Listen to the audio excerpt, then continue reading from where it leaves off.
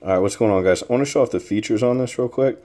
Now, as you can see, there's a little screw right here, and then there's another one on the other side, okay? And for the sake of an Instagram video, it just takes too long to do that.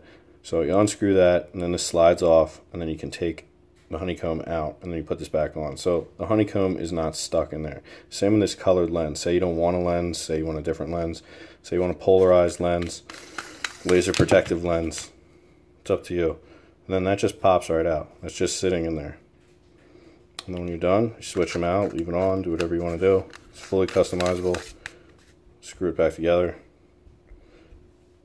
Works like a charm. Just like that. ISC, the internal scope cap.